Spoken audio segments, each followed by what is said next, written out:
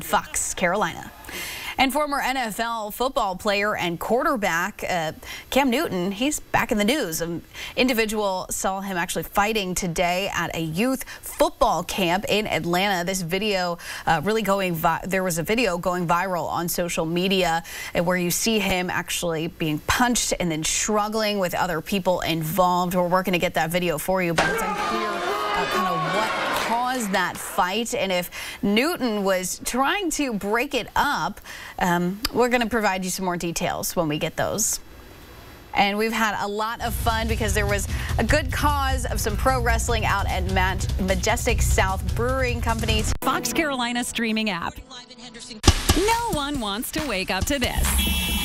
You don't have to. Greenville County accident that has now cleared. Chris Scott and Fox Carolina News show you the trouble spots